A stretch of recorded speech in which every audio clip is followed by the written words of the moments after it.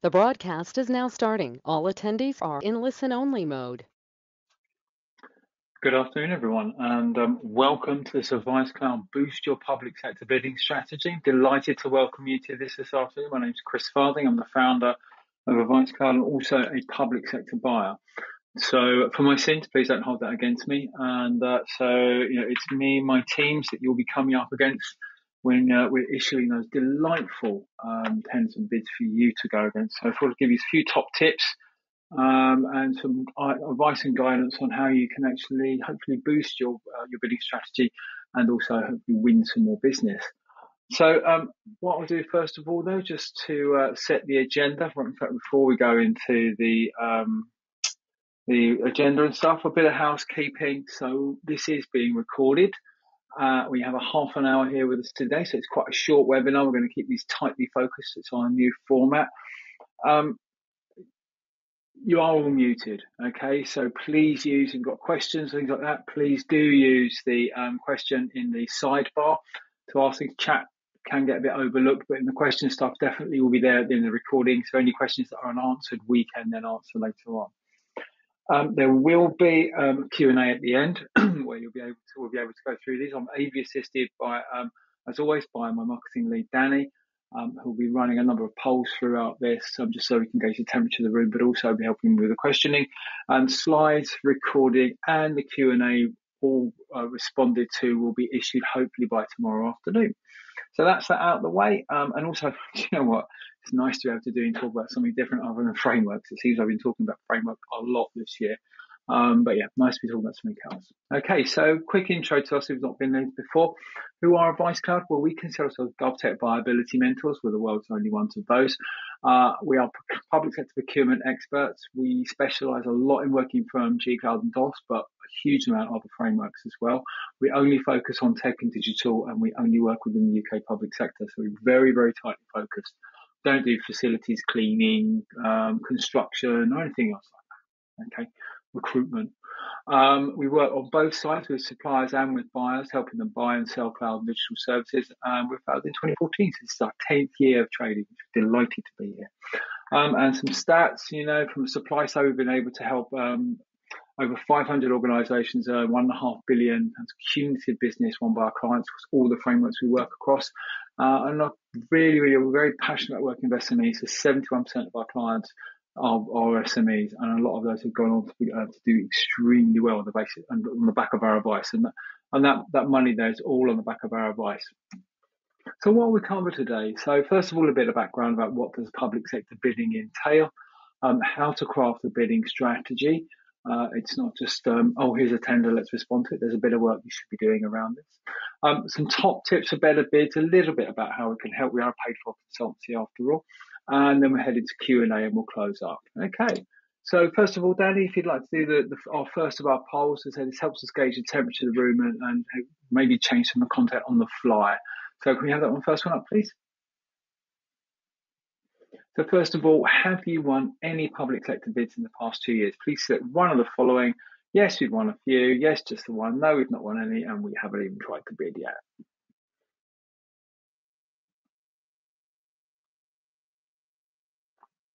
Okay, you're up to about 85%. Remember, Advice Cloud people, if you're on here, please don't vote.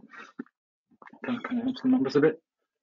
Okay, I think we're pretty much there, actually. It looks like we're almost up to 90% voted, Danny. So let's close that. We'll publish some results there, please, if you don't mind.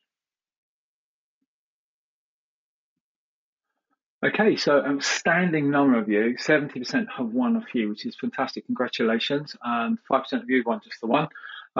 Just under a third, or just under a quarter, haven't won any. And a small number of you, again, haven't even bid yet. So hopefully for that 33% of you there, this will help you then. And also then for the 68% should help you again with that. So you close that down and then we'll crack on as well again. So thank you very much for that.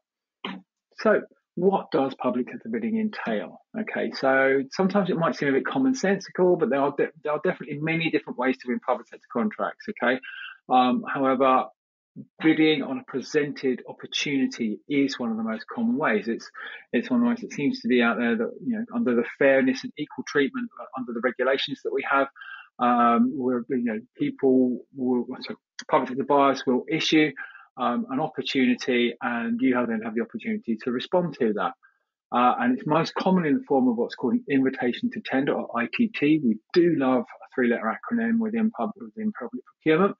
But you can also look at various different RFs, or what we call it RFX. So it could be RFPs, requests for pricing, requests for information, requests for quoting. You'll have all these different sort of things, but mostly often you've seen they're seen through procurement frameworks or dynamic purchasing systems. This is what's called a further competition. So hopefully just trying to give you a bit of jargon here to help you understand the process. All right. Now, often, but not always, in fact, it's probably less often, a lot of opportunities are published on Find a Tender or Contracts Finder, which is publicly available information published by the UK government. Okay, these are websites open there. There are also a myriad of tender finder portals, most of which don't really have much value, to be honest. They're just regurgitating information. I'm not a big fan of the tender portals. There are some that add a lot more value there, and we tend to work with those as partners. Okay. So this is an opportunity to show how you as a supplier can meet those customer needs. It's often you'll see an ITT pack. Documents will be issued out, which will state what the focus of the tender is about, what the services we want to buy, the terms and conditions, any details about how we're going to evaluate, a timeline, and what we're expecting, either from a qualification perspective, or if it's an open tender to be an off qualification, and also a look at the services you're offering. There's a bunch of different routes, and they're all going to be streamlined as well in the public procurement regulations that are coming in October. Okay. So what does public sector bidding entail? So first and foremost, we're finding now that social value is becoming an enormous part of evaluating bids. Yeah, we've seen people win and lose bids on social value. Not our clients, of course, have people come to us and say that they've lost bids on social value, they've done well, they've scored the highest on their technical or quality responses, that they've done well on pricing, but the minimum 10% that is actually mandated certainly by central government for public sector buyers to put in their tenders now is based on social value. Okay, so it's absolutely critical. There's a business partner of ours that state that getting your social value right in terms of your overall strategy framework, and then being able to put that into your tender and your bidding, is like having a 10-meter head start in a 100-meter sprint, which is a really good way of putting it, I think. Just out of from the social value model, there are two. There's a social value model, and there's what's called the TOMS model.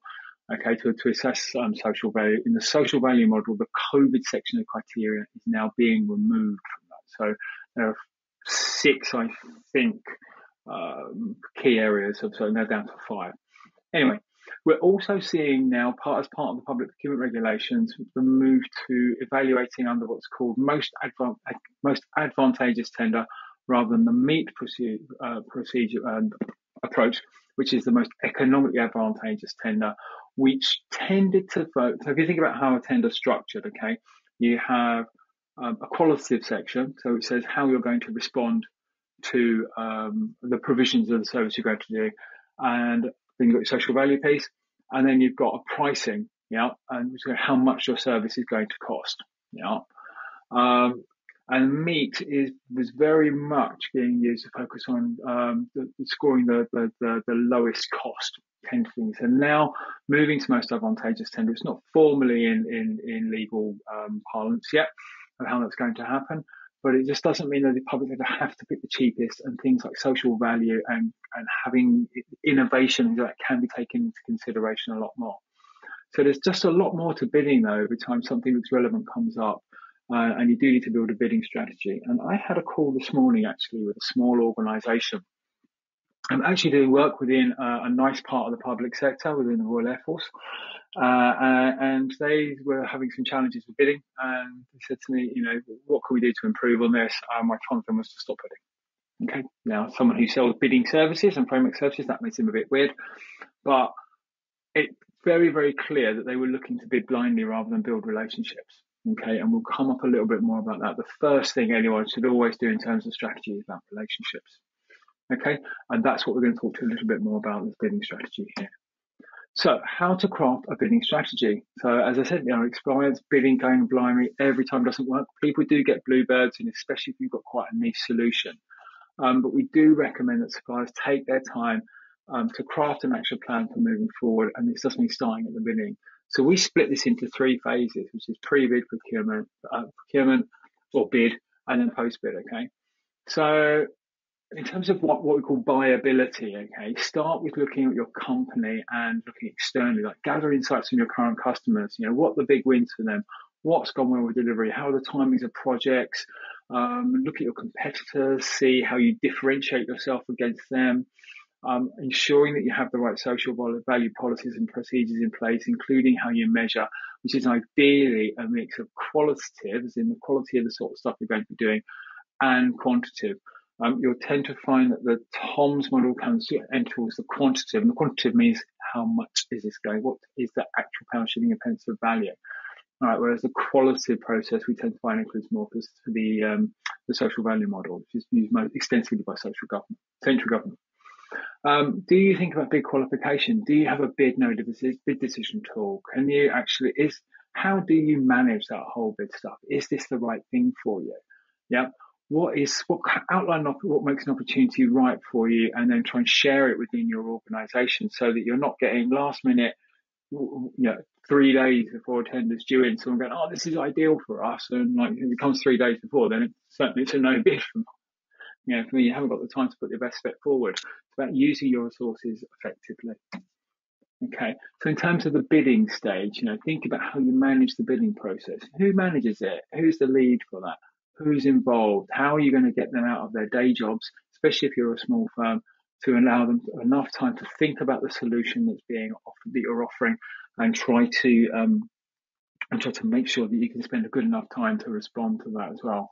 What are your deadlines and timing? Start from the submission date. Take it the day before. Never ever submit anything on the last day. I have seen on the other side, I had so many suppliers call me up and say, "Oh, our network failed," and I'm sorry, your bid we can't accept it.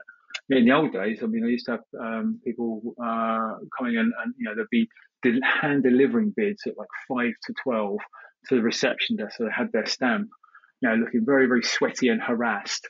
But we don't do that anymore because it's all down to electronics. I can't remember the last time I accepted a paper bid, but you get the thing, okay? Who does the bid writing and how? Now, this could be quite contentious, okay?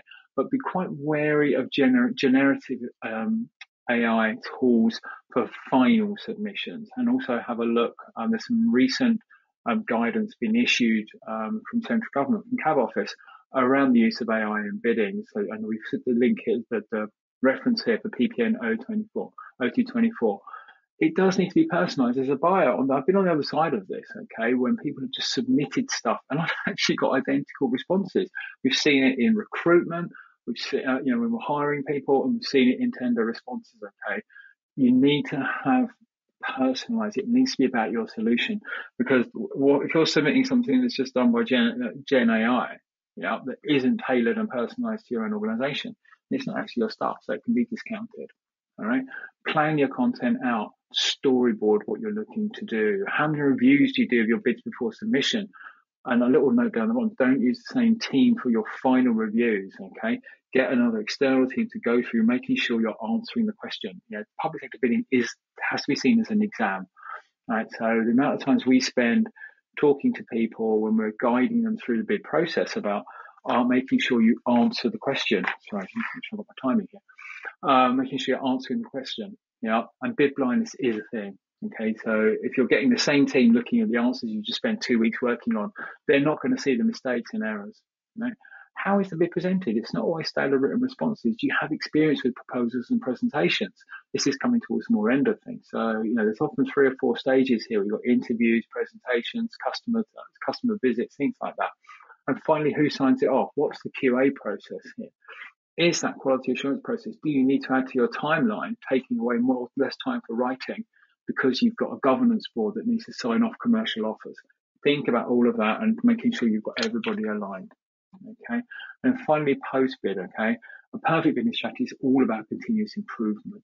You know, it's asking for client feedback, knowing where you went wrong and what went well. You know, there's a lot of stuff that's good that's put into things, and you may not win it, but you might get some really high scores. And that understanding where it went well and then identifying what needs to be improved on can really help you on the next one that's coming on. How are the bids evaluated? Make sure you action the feedback that you get, and if you don't get it, be persistent but friendly about asking for bid feedback. Okay. Try to have a retrospective internally about what happened, even if you were successful, because there's going to be ways that you can improve. All right. And we do an awful lot of this. Virtually at the end of every major bid that we put in now, we get our consultants to spend time to feedback to our clients as to where we think they can improve on and what we identify with some general challenges. And we've gone on with certain clients to continually win business now. We're getting on such a really good win rate with quite a large number of them. Now, out of this also, when you're getting the feedback, means you can create a content library, which quite often a lot of this Gen AI stuff really is. And you're pulling together your successful bids and putting the examples of what went well together. Don't just put it in an email folder and leave it there going, I've got to go and hunt for that. Try to graft it and put it together. So a quick poll here, please, Danny, if you don't mind, just on that. I hope that little bit's been quite helpful so far. So do you have a public sector bid strategy in place? Please select one of the following. Yes, we have a detailed approach to the market. Yes, but it needs a bit of work. No, just bid when we can. No, we don't even know where to start. Everyone's a beginner here. The people who win, as my gym instructor would say, everyone started huffing and puffing and not being able to do a press up, which at the moment still is me because I broke my left ACL skiing last week. But there we are. Hence, I'm hopping about a bit. Let's see how you're getting on. Got 9% voted. So, yeah, I think we can close that down and publish the results there, please, Dan. So 20% of you have a detailed approach to market. Congratulations. Half of you say, yeah, it needs a bit of work. And, 35%, 34% of you bid when you can or don't know where to start. Well, that's actually quite a reasonable spread. And thank you for being honest and open with that as well. Hopefully the next bits in there will be able to help you out. We'll close that down now. Thanks very much. Okay, well, let's crack on. So some top tips. How can you be more buyable, which is our word for being able to, some removing the blockers from procurement saying no, which often happens, to be honest. So what can you do to boost your buyability? All right, we've seen a fair share of amazing bids as well as quite a few bad ones. So I think we need to change that to less than good ones, or ones that need help. So here's what we think you could be doing. So first of all, this is the most important, get upstream in conversations prior to bid release. I very rarely know people who win bid blinds. I know people who do it and they say, yeah, we're great at it. But ultimately, most of the bids that we see go out are to someone who's known. It's not always going to an incumbent, but certainly someone who's been able to have some upstream conversations. Okay. Make sure you get your accreditations in order before you bid. So you know that if you're bidding in healthcare, that you're answering all of the right ISOs and the accreditations that you need for there, for example, or if you're in a more secure environment, don't go in blind, use a scattergun approach, qualify hard. The more effort you put into qualifying out or understanding what really works for you will mean you'll submit better quality bids overall. Ensure you're carrying out continued social value development. I spoke about that already. Build a solid public sector sales and marketing strategy too as well. This bidding should also be part of that whole sales and marketing strategy, and it shouldn't be the sales and marketing strategy. We're just going to respond to tenders. Okay. I have this conversation with some quite experienced people, and we're still saying, you need to get out and build those relationships. Ensure you're asking for feedback from the buyer. We've covered that a bit. Maybe look into AI tools to help. You still need to be good at writing bids, okay? And you still need to be good at being able to explain how your stuff differentiates from other people, all right? And also be good at answering the questions. I see too much of this stuff at the moment, and there is good tooling out there, but it's definitely first rung type stuff still, all right? And ideally, don't please copy your successful bids across to other opportunities. Adapt them. Responses should be bespoke, and the guys can tell a lot of time, especially when you leave the old name in the bid. You don't do your control F and replace your opportunity names and things like that. It happens more times than I care to mention, to be honest. So that's that bit there from the top tip. So let's talk about how we can help in terms of boosting your viability, making you more viable to the public public sector. So we split these, as I said, into 3 phases, okay? And these 3 phases are pre-bid, bid, and post-bid. We have a bunch of services on there. So capture planning and advice, that whole bit about the upfront work, about what it needs, what you need to do to be successful and to respond to a tender when you know something's coming down the line. There's a bunch of things you can do. There's social value development, bid qualification guidance into the bid side of things, so we can help run the process, help with bid writing. We can provide bid writers, but we try not to. But certainly around the content, the planning, the storyboarding, and the editing. Social value response drafting. We can do some reviews of your bid going through. Red team reviews is a big part of what we do. Following on that, presentation, coaching, and advice. We have a bunch of really great ex-government chief officers, very senior people who will do dummy runs, and a lot of our team will help do those as well. And then finally, we can help with your bid submission and sign-off stuff as well. Afterwards, in terms of continuous improvement, advice and support, doing retros, access and client feedback, helping you phrase the words to actually ask the right questions to get decent feedback out. In terms of knowledge management, helping build a content library, and underneath all of that, there's training and workshops in terms of also effective proposal writing, capture planning sessions, and definitely stuff around how to review and present better. Okay. All of this now, we've moved this into a new methodology. We've moved much more into our expert-led model that we use for a lot of our clients. We call this our viability boost, and we've got 3 models here, but this is one all about bidding we're talking here, okay? And boost stands for baseline, outline, operate, succeed, and thrive. Where first of all, we'll always try with a baseline discovery session to find out where your blockers are and what you're doing well. Then we can outline and operate, which helps you give you a timed and clear action plan, with achievable targets and goals.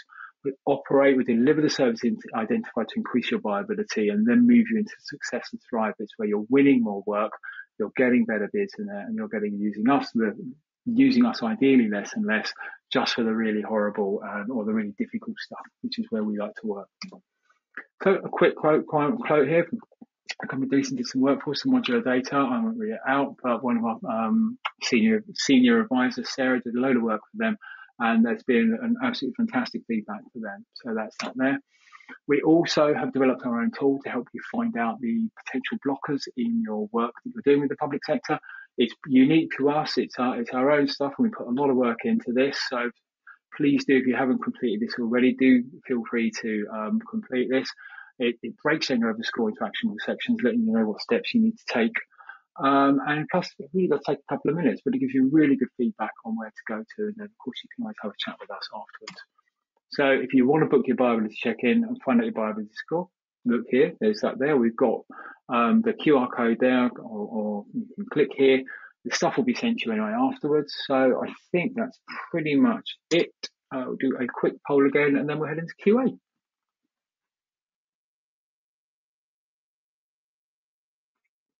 So just a quick temperature check on how you found the session. Please let us know whether you found it very useful, or not useful at all.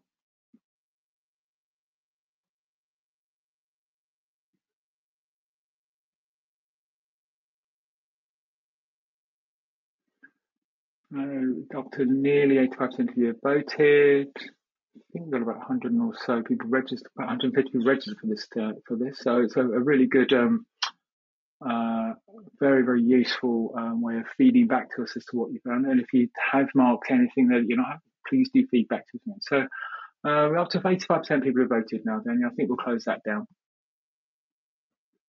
Progress that. Okay, so 96% of you found it either very useful or useful, and 4% of you not useful at all. Sorry to hear that. Please do let us know how we could have improved this, or maybe help make your expectations.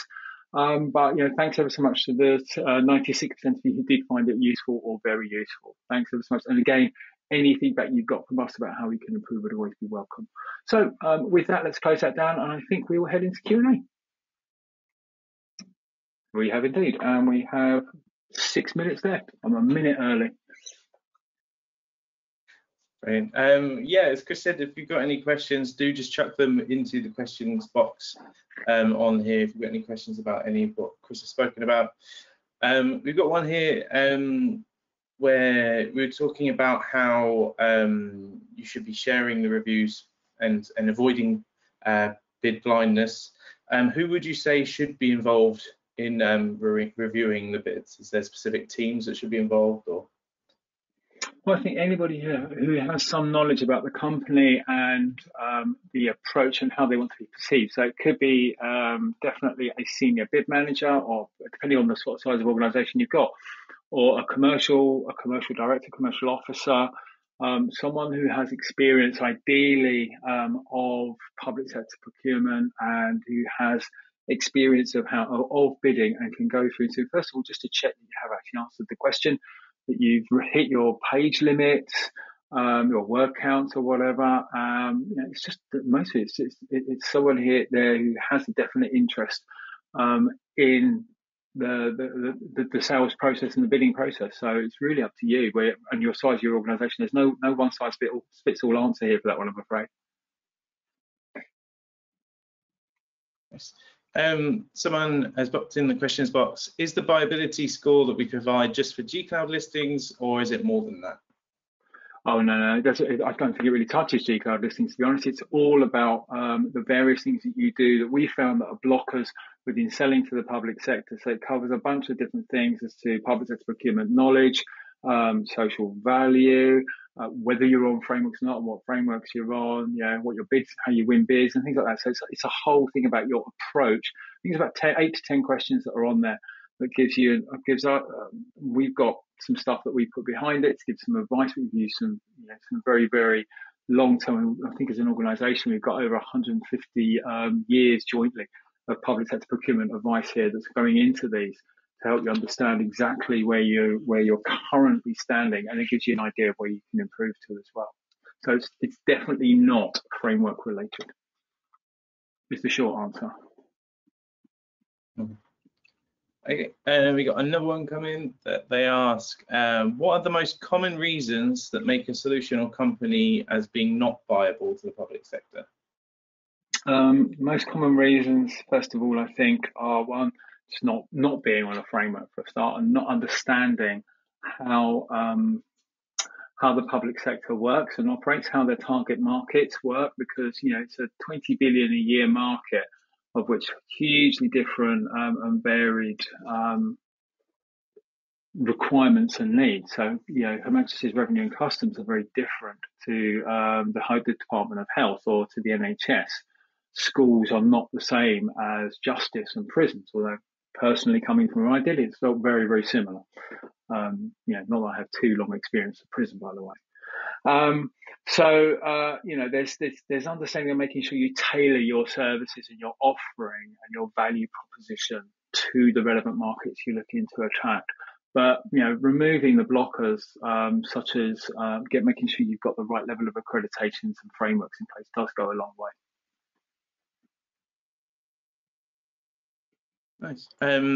Someone has asked, could we give a bit more detail on social value and what is covered in that? We probably don't have enough time to go through it right now, but that might be something we do a future webinar on as well. But there are lots of resources on our Knowledge Hub in our website, so do check that out. You can search on there for social value and that sort of thing, and find lots of resources on there that can help and that are all free. Definitely, there's webinars we've done on social value on there as well. So that's too long a conversation. Or book a chat with us and we'll see if we can talk to you about a bit more about it. Yeah, definitely. Someone asks, when we talk about the 3 different areas, pre-bid, bidding and post-bid, is it something that a company should be aiming to hit all 3 areas and doing everything in those 3 sections?